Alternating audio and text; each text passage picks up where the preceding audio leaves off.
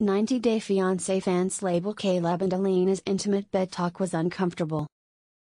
The viewers are uncomfortable with the 90 Days content, especially when it comes to Alina Koshevnikova and Caleb Greenwood's bedroom talk.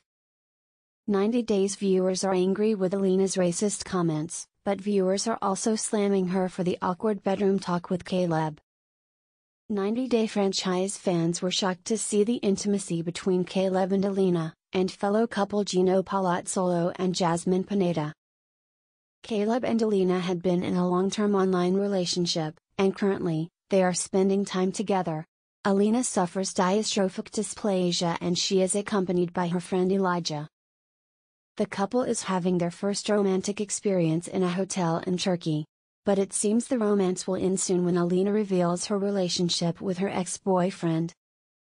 A Reddit user called out for Caleb as he said, "You can do a lot of stuff for your size," when they were cuddling in the bed. Some fans labeled what he said as cringeworthy. And there were comments saying that the line was far from the worst the couple had said regarding their bedroom activities. Alina told Elijah that she took a ride on Caleb's disco stick, to which many viewers grossed out.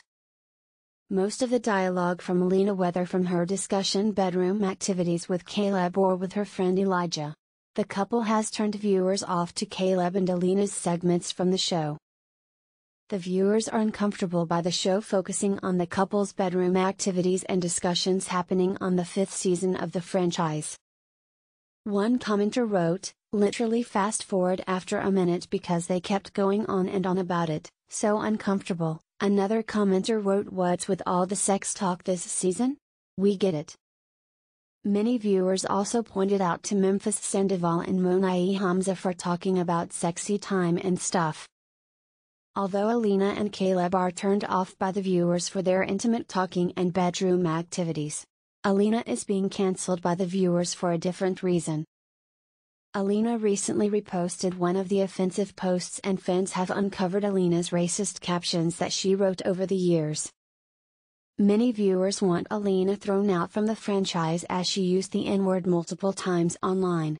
And she also has made some other racially insensitive remarks. It seems that Alina is the most controversial cast of the 90-Day Fiancé, before the 90 Days Season 5, to which viewers are not happy. What do you guys think of Alina and Caleb? Share your thoughts and stay with us for more news and updates. Thank you.